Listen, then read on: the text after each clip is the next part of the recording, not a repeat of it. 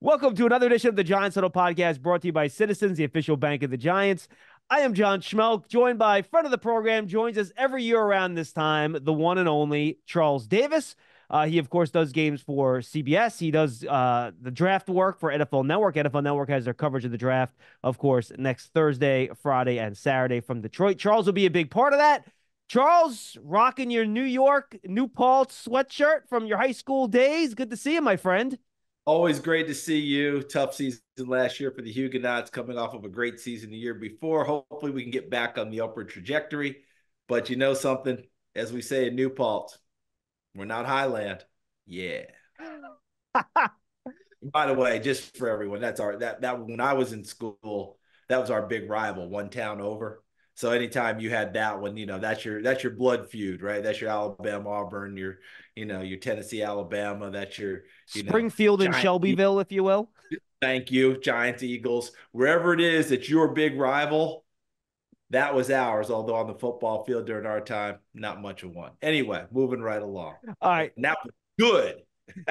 Sadly, Charles, the Giants didn't have a very good year last year either, and they're trying to figure out how to move on and rebound from that. So before we get into draft prospects, let's talk about the Giants themselves here and your view. They like Daniel Jones enough to give him a big contract last offseason, right? But last year didn't go well, but it was a really small sample size, right? He only played in 6 games. One was really good against Arizona. He played in halves of 2 others. So it was basically like 4 games that, frankly, were bad. But you played against really good opponents, Cowboys, 49ers, Dolphins, go down the list. Yeah. And he didn't have his left tackle for pretty much all those games. He didn't have Saquon Barkley for 3 of those games. But the Giants are in a position here to perhaps draft a guy that they think is special at the position. So if you were in the Giants decision-making chair here, how would you approach this in regards to whether or not you're going to either pick a quarterback at 6 or even maybe move up for one, depending on what the situation is? That's such a great question, John. It really is, because to me, it's the one that, when you start to take a look at Joe Schoen, general manager, Brian Daboll, head coach, all the scouting department, right? Everyone under Joe Schoen, the coaching staff, especially those on the offensive side of the ball who have the most decision-making to do, meeting with Brian Daboll and trying to come to a consensus on what is going on. But the one piece that I didn't throw in there is running that up the food chain to Mr. Mara. Because at a certain point, you've got to know with his blessing what your direction is. Okay? Listen, guys, if you draft a quarterback right there at 6, or you even move up, but let's say we decide there's a guy we want, we're going to make that move, we're going to go get him. Mr. Mara's got to articulate what his vision is of what that means to him. Meaning, hey, if you're going to do that, I believe that means that's extra time for what this program needs in order to get going. Because let's be honest about it. The CJ Stroud effect of last year with Houston, that's few and far between, right, John? You and I have been around the block once or twice, okay? Not as many times as others, not as few times as some. Generally, right? Rookie quarterbacks don't go to the playoffs, Charles. Generally, they don't go to the playoffs. They're not going to the Pro Bowl. They're not doing – like Matt Ryan went to the playoffs at 11-5. What year was that? And I'm not saying there's been no one in between. I'm just saying what hits my head is not readily apparent. Oh, yeah, well, you put a rookie quarterback in, you guys are golden. It doesn't really work that way. So that's something Mr. Mara's got to be able to articulate about how he feels about Joe Schoen, how he feels about Brian Daboll and the direction of the franchise, the whole deal, because to me, that's what dictates it. If he's in that meeting and they go, hey, we're thinking really hard about doing it this way, and he has said on record, quarterback is something that he would consider and entertain. But I think you've got to lay out what your vision is about what that means. Because the flip side is he may say, I know where you guys are going with it, but I don't like it. You better get some players and win me some ball games this year. That would be a really good idea. Now, if it goes to that, then you're rolling with Daniel Jones. You're trying to supplement and fortify around him. And the one thing we do know, John, in this league, you can get right a lot quicker than what people think. We see it all the time. People put some things together, get on a run, boom, you're off and going. Look, 2 years ago, the Giants, that roster should never have been in the playoffs. I'm sorry. It just never should have been in the playoffs. But it was. Exactly. And John Mara has said he would, if they want to get a quarterback, he'd be fine with that. He'll obviously, and this is how he operates, right? He's going to let the general manager and the head coach make their decision, and he's going to back what they do. I guess the way I've been putting it, Charles, is your decision as to whether or not you draft a quarterback almost has nothing to do with your evaluation of Daniel Jones, right? Because you made that decision 2 years ago. You have the injury factor, which is why we're having this conversation at all, right? And if you think one of these guys is special, and when I say special, I mean a guy that you can put on a field with Joe Burrow or Patrick Mahomes or Justin Herbert. And again, not right away. At some point, they have the tools to develop into that guy that can compete with those superhuman type of quarterbacks. Then that's something any team in the NFL would have to consider that doesn't already have one of those big time guys, right? So I guess my Yes. question for you is, of this group of quarterbacks, which one of these guys, or more than one of these guys, aside from Caleb Williams, who obviously is going to be off the board at one, has it in them to become one of those superhuman, superstar level quarterbacks at some point? Well, I think the one that the league feels and the one that I've evaluating on tape is the one out at USC, and he's not going to be available. That's Caleb Williams. Now we're getting into the rest of it. Jaden Daniels, who had an extraordinary season at LSU, once again, he's one of those, and you and I have talked about this for how many years now? Who are these quarterbacks that just rose their last year, and all of a sudden here we are? Used to be that wasn't something that we addressed and embraced. We used to be very suspicious of a late rise of a quarterback. Well, Jaden Daniels, it's not just a late rise. It was 3 years at Arizona State, 1 year at LSU that was pretty good, and then last year was whoosh, off he went. So I thought he was developing all along. That part was cool. Drake May's a redshirt sophomore, so we only got 2 years on tape, but boy, does he look good when you see, as my colleague Bucky Brooks has taught me, when you evaluate the flashes. Well, the flashes of Drake May are really good. Okay, They're good. Ooh, I love that, right? Now the J.J. McCarthy thing kicks in at Michigan. Did we see enough of the flashes? Did we see enough of the things we want to see? Well, guess what? I think we did. It was all on tape. I've likened him to C.J. Stroud, where we had the same questions with C.J. Stroud last year. Are they same type of a player? I don't think so. Meaning they have some differences in how they go about doing things. But the same questions we asked of C.J. Stroud last year, we're asking of J.J. McCarthy this year. And remember last year, it was all there on tape. You just had to go find it. I think the same thing is true with McCarthy this year. So all that being said, John, back to your original question, all of them, I think, can be a quarterback for you to carry into the future. All of them can be your franchise guy, but you're going to have to go about it a little bit differently with each and every one of them. Because you mentioned Mahomes, Burrow, those guys, right? The top of the food chain guys. Are we ready to put Brock Purdy there? Because the 49ers got to the Super Bowl last year and had their chances to win the Super Bowl last year with Brock Purdy, who did things better than we expected. But are we still thinking to ourselves, and is anyone out there still saying, well, you know something, eliminate that, put Purdy up there? I think he's a terrific quarterback. But if I'm saying head-to-head with Burrow, Mahomes, Josh Allen, those guys, I'm saying no. No, he's not that guy. Everything around him is pretty darn good, and he maximizes that. Is that who J.J. McCarthy is? Is that who Drake May is? Is that who Jaden Daniels? That's what the scouts have to determine. That's where it all comes down. Because with Daniel Jones, you keep mentioning it, John, and I'm with you. It hasn't been a true fair sample for him because who has he thrown to in his time with the Giants, let alone who's protected him in his time with the Giants? That's made it very, very difficult. I'd love to see him have a full sample with a roster that you go, oh, that's a pretty good roster. Let's see what happens with Daniel Jones now. And then at 6, if you decide not to go quarterback, so let's move on to the next part of this then, right? And then we'll talk about maybe if you want to attack that on day 2, we can have that discussion. You talk about who the guys he's throwing to, right? He's got a bunch of guys. And the way I'm looking at this, Charles, you have Darius Slayton, Jalen Hyatt, and Wan'Dale Robinson.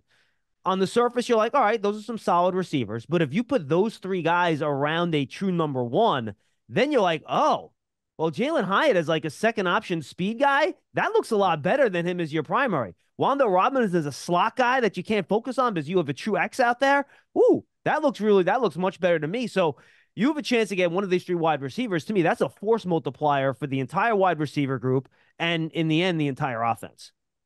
and I think what you're saying, and tell me if I'm wrong, because I want to make sure I'm getting this right, John. What you just said there is Kansas City last year or the last two seasons, essentially, Yeah. because who the quarterback was.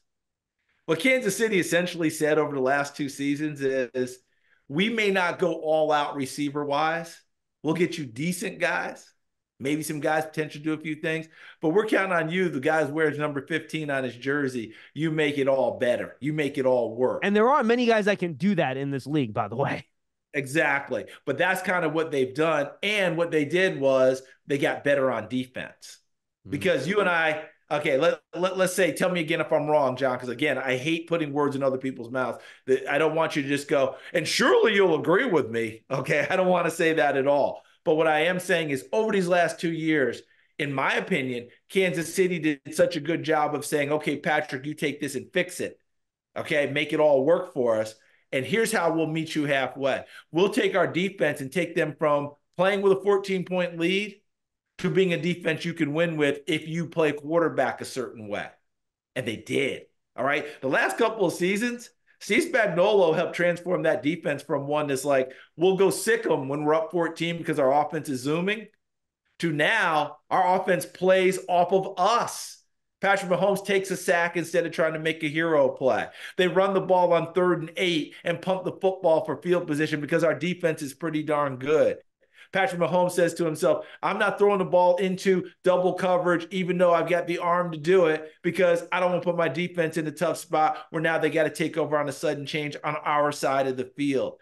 He played quarterback at a level that he had never played it before. And I know what people are saying. Forget the numbers. I'm talking about understanding who your team is, understanding how to manage a game correctly, understanding what it's going to take to win on that particular day that you're playing that opponent. Patrick Mahomes went to Apex Predator as a quarterback last year. That's what you're talking about doing with different teams and how you're trying to get around them. Because San Francisco played to their defense as well. Let's be honest about the whole thing. Although on offense, they put up more points than Kansas City did. Yeah, and I think if you add that number one, because look, not many quarterbacks can do that, right? That what Patrick Mahomes could do. And I think to give, if you're sticking with Daniel for this year, to give this Giants offense a chance to compete, right? I think if you have a chance to add that number one wide receiver to the room, it would elevate everything going on around them. How do you have those top three guys stacked on your board, Charles? On mine, I love Neighbors, but see what happens is I've got guys who are to me the clear one. Quarterback is Caleb Williams, Marvin Harrison Jr. at Ohio State, because we're in that nitpicking time. Yeah. We're almost close to coming back around to, oh yeah, that's right, Marvin Harrison's the top receiver. We're getting close. We're almost there. To me, he's the number one guy. Neighbors is 2, not a monster gap by any stretch of imagination. And right now, I'll put it this way, John. If somehow this gets to Malik Neighbors, he's going to want to put a Cobra clutch on me. You talk about a competitor, and he sees slights everywhere. And if you tell him he's not this, like he lost a Biletnikoff Award last year by like 1 or 2 votes or whatever it was. And my man wanted to just take everybody out who didn't vote for him. He translates that into on the field play. So to me, Neighbors is the next guy out of LSU, just a fierce, monstrous competitor. I'm telling you, malevolent out when he runs routes. My next guy is Rome Odunze out of Washington. Another monster competitor, just oozes out of him where he wants to get after it. Not quite as fast, I don't believe, as Harrison and Neighbors, but everything else you want. We were at the combine, John. I think he's still back there trying to get his 3-cone drill time that he likes, only because he was competing with himself. He wasn't competing with anyone else. He's like the best golfers in the world. You go play the course, shoot your number, and see if anybody can deal with that. You don't have to play against anyone else because you're one of a very few people, and that's what Odunze is for me. But there's so many other receivers in this draft. We'll see how it all breaks down and goes. But if the Giants want to go at 6 and get one of those top guys, I think the way the board's going to fall, they may very well have second pick of the top receiver group. Maybe even first pick, depending on what Arizona does it for, because Monty Ossenfort, their GM, his phone is wide open right now. Call me. What you got? And by the way, I think the Chargers are the same way, right? I could see both those teams I know getting Joe out of there. Ortiz is. I know Joe Ortiz, a new GM coming in, because they're cap strapped. right? He's got to get through this season cap wise before he can go back and be the full GM he wants to be. I mean, why is Keenan Allen not there? You and I both know And why. Mike Williams, same thing. Right? Mike Williams coming off of injury, cap again. Joe's got to get that cap managed the right way.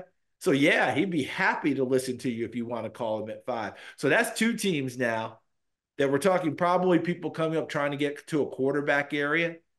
Well, guess what? You may very well have first pick of those receivers that are out there. And boy, wouldn't that be fun? Yeah. Final question to the top, Charles. I don't think I actually got your stack. So was it the order you listed him at quarterback? Harrison, Daniels, Neighbors. May, McCarthy? How about Oh, quarterback? quarterbacks? Williams, Daniels, May, McCarthy. There's a lot of chatter about McCarthy being the second guy off the board now. I mean, you're hearing it, right? It's crazy. Honestly, Charles, to me, it's crazy. Right? I look, and I like. I did not think I I was gonna like it. like McCarthy's tape, but when I watched the tape, I'm like, all right. I see the 3rd and 7, 3rd and 10. A lot of stuff over the middle, accurate. But he throws a bit of a flat ball for me. I don't like the vertical stuff all that much. I just can't put him up there in the same category as Daniels and May. I don't see that same. To your point, though, I don't see as many flashes of the super high level play as I do with the other 2 guys. The flashes are there. You're not going to see as many of them. And I'm not trying to convince you otherwise. I'm just No, saying what 100%. we're encapsulating. They are all there. You're not going to see as many, partly because of how they went about their business. You talk about old school offense now. Line up and beat you up. Okay. We will just okay. I just saw Creed 2 or 3 or whatever where he fought Drago's kid and the whole thing, right? And guess what? I Will Break You came up again in the movie. That's how they went about their business at Michigan. I Will Break You. And never in my life, John, you and I have grown up in the Northeast. Did you ever think you'd watch a Penn State team in the second half of a Big Ten football game, of any ball game, that someone ran it 28 times and officially threw 0 passes and beat you on your home field? What they do. That's what Michigan did last year, which is one of the reasons we don't see as many things from McCarthy as we'll see from other people. You love turf. You're good at it. So you start a turf biz. Business grows, your savings grow. Become the most celebrated name in turf. Are you ready for all that life brings? Absolutely. Giants Huddle Podcast brought to you by Citizens, the official bank of the Giants. From game day to every day, Citizens is made ready for Giant fans with insights, guidance, and solutions. Learn more at citizensbank.com. Question about Michael Penix for you, Charles. We know about the health issues with him, right, in the medicals, which we don't know anything about. So let's kind of push that aside. Based solely on your... We're not going to play a doctor on TV? That's a good idea. I am not. So let's push that aside. Simply based on what you've seen on tape. If he had a spotless medical record, where would you have him, and what would be your evaluation of him in terms of when you think he would jump off the board? Spotless medical record, we're in there with the fist fight about, do we have a stack of 5 instead of 4? Because the last 2 years have been awfully good, okay? I think that when you have a medical question that comes into play with all the injuries he had at Indiana, now his side's going to say, don't forget, the last 2 years at Washington, he answered the bell every single time, and he did. And last year he played almost an NFL season because of the college football playoff, and he answered the bell every time.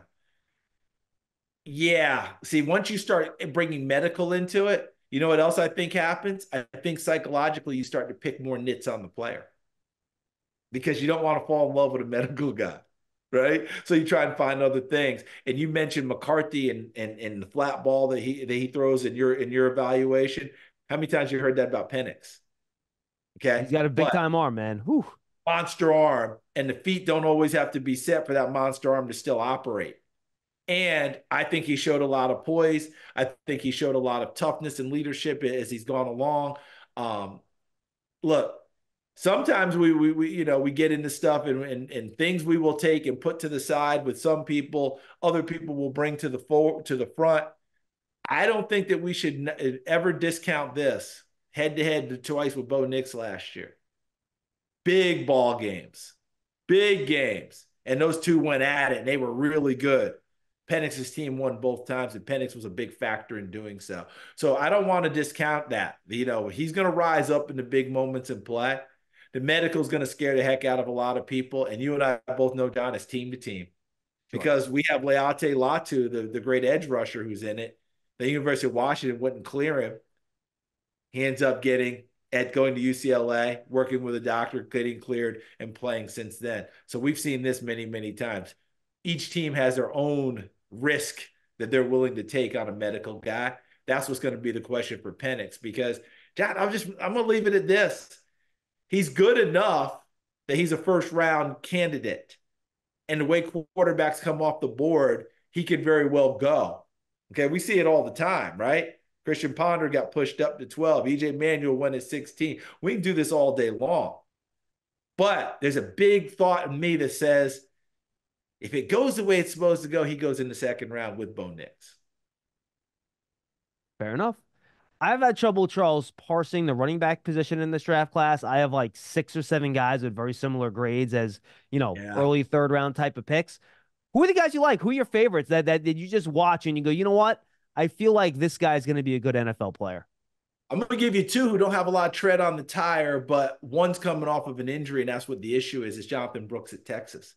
Because he had 8 career starts, and all 8 came last year before he got hurt. Because he was behind Bijan Robinson, Roschon Johnson, all of those guys. But when he got his opportunity, he was special out there. Okay. Down the stretch, I think he had 5 100-yard games and a 200-yard game, 6 games out of 8. Never pretty darn good, right? Gets hurt. Now he's come off the ACL. We know that that's going to set him back. Probably not going to go as high in the draft as he should, but I really like him. The other is Jaylen Warren, who didn't touch it that much at Tennessee. All right, he's not a bell cow back. Jalen Wright, right? Excuse me, Jalen Wright. Thank you very much. My fault. Nah, all good. The Pittsburgh guy? Yep, Jalen Warren's the Pittsburgh running back. Trust me, I get these names flopped all the time too, man. Don't worry about it. My apologies, especially my apologies to my fellow volunteer. But his yards per carry last year was like 7. All right, when he touched the ball, he moved it and got it done, and he didn't have a ton of carries, so I kind of like that about him. I feel like he has some like Devon Achane in him a little bit. That type of player. Yeah, now Achane, of course, when he just hits boom, when he hits go, that's frightening, right? Wright has a little bit of that in him as he goes. I don't know if he's quite as sudden as Achane. That's a whole different category, but I like where the comparison is on that. So those are my top 2 in terms of the reasons why I like them. Trey Benson's another one. Injury at Oregon, not many carries, goes to Florida State. I asked him how he got to Florida State. He said Mike Norvell recruited him hard when he was head coach at Memphis State. And there was a trust factor. I liked what I liked before. Come on down here. You'll have an opportunity. Boy, did he take advantage of that opportunity. I really like him as a heck of a player. I think once the running back run begins, and it'd be interesting to see where it starts, because you mentioned third round. Once it starts, I think it's going to go. But I also have that feeling that someone's going to take the back they like earlier than that. And I don't think it'll trigger the run. It'll just be this team, like Jahmyr Gibbs last year. Remember when he went at 12 to Detroit? Everybody's like, oh, my God. Well, if you really like a guy, just go get him. Don't worry about the rest of it. But those are guys that I like a bunch. Like Bucky Irving's a good back out of Oregon. Little more of a slight build. Quicker than fast, as I discovered at the combine. Because when I watched him run, John, I thought he was like a 4.4 guy. He ran like 4.56 at the combine. But the quickness and the change of direction, it's all there. Those are some of the guys that I would throw out there. Please throw me some more names, because there's a whole bunch of these running backs. No, there are. Look, I like Dre Davis out of Kentucky. I think he's a guy that nothing jumps out where it's like, oh wow, that shot, but he just does everything well. He does, and he's also. You're going to hear this if you haven't heard it ad nauseum already. You're written close to ad nauseum. 1,000 yards at 3 different schools. Correct, but let's make sure we get it. Let's make sure we get it right. It's 1,000 career yards at 3 different schools, because he didn't get 1,000 yards in a season at Temple, but he had 2 seasons there, so he went over 1,000 yards. 1,000-yard season at Vanderbilt, 1,000-yard season at Kentucky last year. And there were some Benny Snell traits there, weren't there? Remember what they called it at Kentucky when Benny Snell was there? They called it Benny Snell football. Yeah, because the stretch they would just grind you and run it. Plug in the Florida tape last year, Kentucky, Florida. That was Ray Davis football with well over 200 yards in that one. The other guy I really like that, I think because he hasn't participated much, Charles, in the post-draft process because of injury, I think Will Shipley out of Clemson's an awesome running back. He can catch it. I know he's not the biggest guy in the world, so maybe he's not an 18 carry a game type of guy, but he's elusive. He can catch it. He's quick. I think he's, more than fast enough to pull away. I think Shipley, a guy, just because, again, he's been hurt, is a guy that a lot of people haven't talked enough about. Agreed. And his style of play, run between the tackles, run to the perimeter, catch it out of the backfield, stand in the pocket and protect your quarterback. It translates to me to be a good player in the NFL. Remember how I was telling you about the guys I like because there wasn't much tread on the tire? There's a lot of tread off the tire with Will because he had a lot of use at Clemson. Okay. So that's going to be something people are going to be evaluating and going. Because, one of the reasons Derrick Henry went in the second round at Alabama was people were wondering if he could get that big body going fast enough in the NFL to have an effect. And as we learned, yes, he could. But he didn't have full-time running back use at Alabama until his last year. That's when he got all of his carries. That's when he got the 2,000 yards. That's when it all happened. Prior to that, he was always with a 2 or 3 person rotation system. Will Shipley hasn't had as much of that at Clemson. When he's on the field, he's on the field. Oh, and again, he's on the field. A lot like Christian McCaffrey at San Francisco. You're ready for a change. Payday comes early with Citizens, so go to that retreat. New you moves to the country. Now you're raising goats and launching a lifestyle brand. Are you ready for all that life brings? Giant fans love a winner. It's why they love Citizens, named a 2022 Best Bank in the U.S. by The Banker. As the official bank of the Giants and sponsor of the Huddle, Citizens is made ready for fans of Big Blue. Learn more at citizensbank.com. Joined by Charles Davis here from NFL Network. You can find them on Path to the Draft over the course of the week, the next couple of weeks. And, of course, he is part of their live coverage of the draft in Detroit, Thursday to Friday. I believe it's April 25th to the 27th. So make sure everybody go and check that out. Charles, day 2... guys up front on defense. The Giants always trying to shore this up. They make the big Brian Burns move last year, but they lose Leonard Williams, right? Everyone thought this would be a great top of the draft class at defensive tackle. I don't think it's turned out that way. Maybe we'll get 2 first-round defensive tackles, but I do think there are a lot of choices on day 2 that can play that 3 technique position next to Dexter Lawrence. That's what the Giants are trying to kind of fill here. Who are some of the guys you like that play that spot on day 2? Well, I'm glad you asked because I'm going to go to my notes on this one. Nope, okay? Note it up. Let's do it. Right. Okay. I'm going to go to my notes because this is an open book test. I'm glad you did that for me, Professor. But you mentioned the 2 first-round guys. You got me talking about Byron Murphy at Texas and big Johnny Law, Johnny Newton at Illinois. Jerzon Newton goes by Johnny. After that, we're starting to get into a whole bunch of guys. Chris Jenkins out of Michigan. Although he's not built nearly as big as his father, he's still more than big enough and did a nice job for the national champions inside. Devondre Sweat is your plus size defensive tackle. Plus. Right? Got on the scale of 366 and went thundering down on the 40, but also shows some movement skills in there. You're not going to run it past him on the point of attack. If you're looking for a run stuffer, McKinley Jackson at Texas A&M is kind of Devondre Sweat light, if you're going to call 300-plus pounder light. Okay. All right. So if I'm being kind of funny with the words there, I'm going to give you a guy that I really like. Is Braden Fisk. I love him out of Florida State. And it's going to be very interesting at the bottom of the first, top of the second, who values what he brings to the table. Because we watched him all week at the Combine, and he did all the same things when you went back and watched on tape. The number of times that you see Braden Fisk rush a passer and then turn and peel and go get involved with the tackle after a pass downfield or a quarterback run or whatever, it's unbelievable watching what he does. We call it retracing for defensive linemen. He retraces better than anyone else in this draft, but the extra hustle and effort to be involved helps him make a lot of plays. And Mason Smith, and it's Maason from LSU, kind of making a move in this draft process is someone that we like a little bit more. So we're starting to get into a whole bunch of guys like that. But I'm going to give you one that I think is a 3rd rounder that I'm really crazy about, and that's Rook Orororo out of Clemson. Because when you pop in the tape, you're there to watch Tyler Davis, his teammate, who went to the Senior Bowl, and he's a good player. But number 33 just keeps flashing for you, keeps showing up. Guy right in there. And by the way, he's only going to get better when a defensive line coach gets a hold of him and add to his pass rush move. Yeah, he hasn't played football very long, right? No, not very long at all. But I'm just telling you, I think once you start getting into the third round or so, I think he's a guy that I would keep my eye on in a big way. No, I'm with you 100%, Charles. And I know DB play is near and dear to your heart. The Giants right now, I don't know who their second and third cornerbacks are. I guess right now it's Cordell Flott and Nick McLeod. I think you can look to add to that room next to Deontay Banks. And they Yeah. didn't really add a safety other than Jalen Mills to, buttress what they have next to Yeah. Jason Pinnock with Xavier McKinney leaving.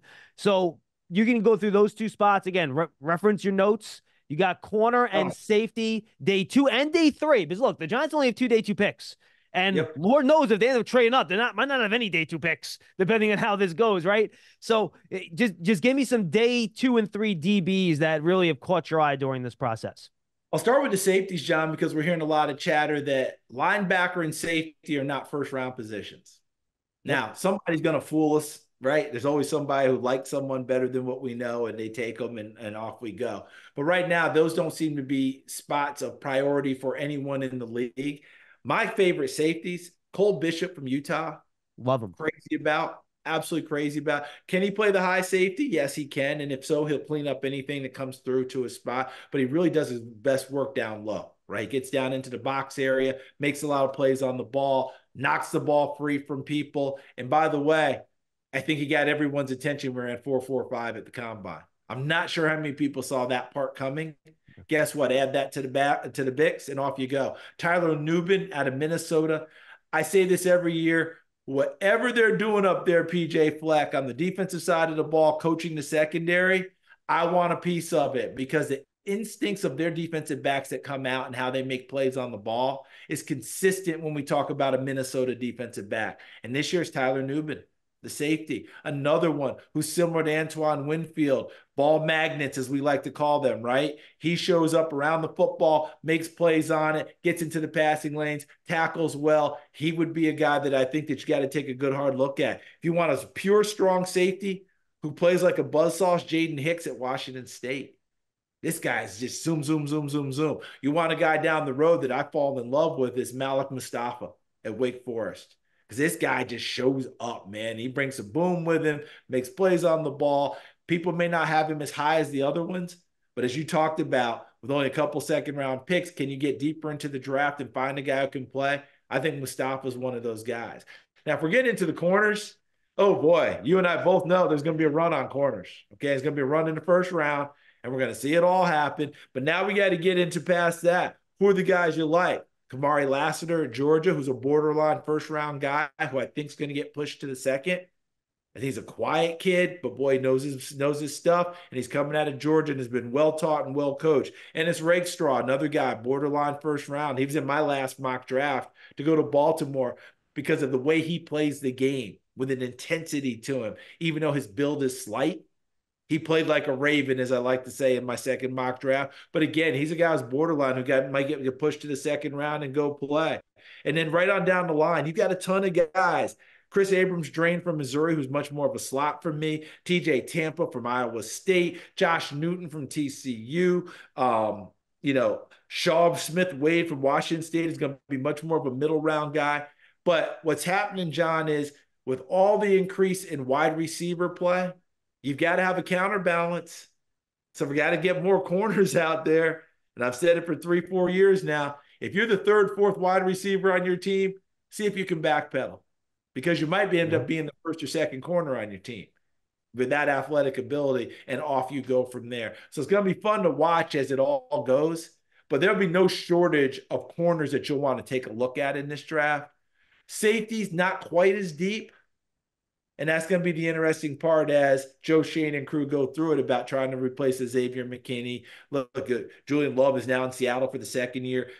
Those kind of guys who gave you such good play back there, you got to want to get them because how many times do you turn on a ball game and you do it, John? You talk about that third safety playing as much as a nickel corner these days. Yeah, and a guy like Javon Bullard fits that, right? Who's kind of like part nickel corner, part safety. He would be that perfect guy for that spot. He would. Him and Tyke Smith from Georgia as a collaborative crew. Bullard played more of the high safety, although he could drop down in there. Tyke Smith played more of the underneath, that kind of what people call a star position or whatever each team calls it. But it was funny because when we were at the combine, both wanted to do the opposite. to show Right. the NFL I can do these things. And by the way, they can. Yeah, and Bullard's 40 time at the combine certainly helped him. He broke that Yeah, 4.5 get spot, our which was attention big. with it, no doubt. Absolutely. All right. So last question before I get your prediction at 6, Charles, which I'm going to hold you to, and you better be right. Otherwise, I'm never going to do this with you ever again. I know. This will be the last time you speak to me. Um, if the Giants don't go wide receiver at 6, maybe they go offensive line, maybe they go quarterback, whatever. The good news, in reference to your last answer, is that there are approximately a billion wide receivers in this draft that you can draft, and they're going to be good players. Now, they might not be number ones, but they can be a guy that can certainly help your room. So, if this could be at any point in the draft, who are your 2 or 3 favorite non-top 3 wide receivers, or even non-first round wide receivers that you think people are sleeping on and really have a chance to outplay where they're going to get drafted? Oh man, I knew you were going to ask that, and I should have prepared even better. But it doesn't take me long to get there. Okay, you ready? Yeah, I'm ready. Let's do it. Xavier Legette from South Carolina, big, strong, physical kid. I really like him. And when he ran, 4.4, a little bit sub 4.4, boy, he opened up my eyes on that one. Okay. Jamari Thrash from Ooh, I Louisville. like that. He can get up and go now. All right. And I just think that he just shows up, plays, makes plays, and continues to make plays. If you want to get a slot that I just crazy about is Ricky Pearsall from Florida.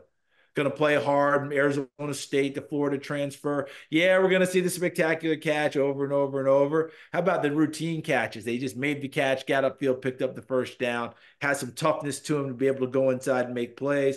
It's too easy, but you got to say Luke McCaffrey from Rice. All right, just continues to just show up. You keep thinking to yourself, okay, I know his bloodlines. Am I elevating him too high? No, I don't think so. He's going to be a good receiver for someone. Javon Baker, UCF, an Alabama transfer, was in that Alabama receiving room. Tough, tough, tough, tough, tough, right? He can get it done, and he's a really good player. We're starting to get into day 3, I think, John. Yeah. He can flat out play for you. He can play in the slot especially. And if I want a guy on the outside that I'm going to take a shot at, I really want to take a look at this kid at Holy Cross, Jalen Coker.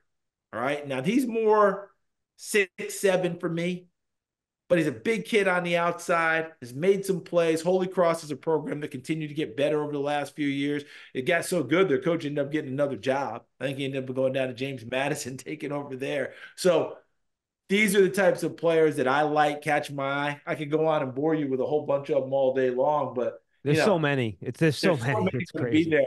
I'm eager to see what people do with Devontae Walker at North Carolina because I think he and Keon Coleman both were rated higher as we started the process. But the sense I'm getting is they're rated lower now, but they're still really good football players. And I think Keon Coleman has a little more bounce to his game that maybe he's getting credit for. And Devontae Walker was getting nailed for one, a really bad day, a couple bad days at the Senior Bowl. But boy, his production when you put on the tape and it's time to play is pretty darn good. And he didn't drop the ball during the regular season. That was one thing that I wanted to see him run routes. He actually did that pretty well at the Senior Bowl. He got open. He just couldn't catch the damn thing for whatever reason. And sometimes, it's like the old, you get on the merry-go-round and you just can't get off. And Then it that gets might have been mental. one of those weeks for him. He just couldn't get off. But you're exactly right. You turn on the tape, that no one ever came in there questioning his hands. So I rely more on the tape for him than I do for the couple of days at the Senior Bowl in terms of catching the ball. Yeah, I'm with you. All right, final question, Charles. When all is said and done, and this is going to air for another 4 or 5 days, so maybe we'll know more before that, but I'm going to ask anyway. What do you think the Giants end up doing at 6? Because I got to be honest with you, I have no clue right now. I don't think any of us do. And Joe Shane and his crew are going to do another wonderful job in putting it all together. I just like that organization and what they do. But I just think that if you're going to ride with Daniel Jones, I think you kind of are right now. I just don't get the sense that they're going to go all in on the quarterback because I think there's going to be a lot of movement. There are people coming in ahead of them to try and get those guys. So the And I don't price is think going to be really high if they want to move up, yeah, right? it's going to be really high. And I still think they're going to settle and go, well, we'll take the 4th or 5th quarterback. We'll be fine with that and start over that way. It just doesn't feel that way to me. I'm going to go with the kid out of LSU. I'm going Malik Neighbors. I have Malik Neighbors coming to New York. I love it. And Giants had some success with another LSU wide receiver that was pretty explosive on his first contract in terms of his numbers. So hopefully, and I think Neighbors, it fits that bill perfectly. Charles, this has been awesome. Promote anything you're up to, anything you're doing that you want to get out there and let the fans know about. Yeah, nothing for me to promote. I mean, I'm just a guy just trying to hang in there and keep up with you talking ball, trying to keep my notes going as I continue to move through this thing and learn some of these kids. It's been fun watching them play, putting them on, seeing their tape go out there. And all I'm doing is wishing them the best of luck going forward because you and I'll be talking about them next year on an NFL field. And won't that be fun to watch? Yeah, we want all these kids to succeed. Charles, we know how much you love this process. We thank you for joining us every year. You're a pleasure. We'll talk to you soon. Thanks a lot. Appreciate it. You take care of yourself, John.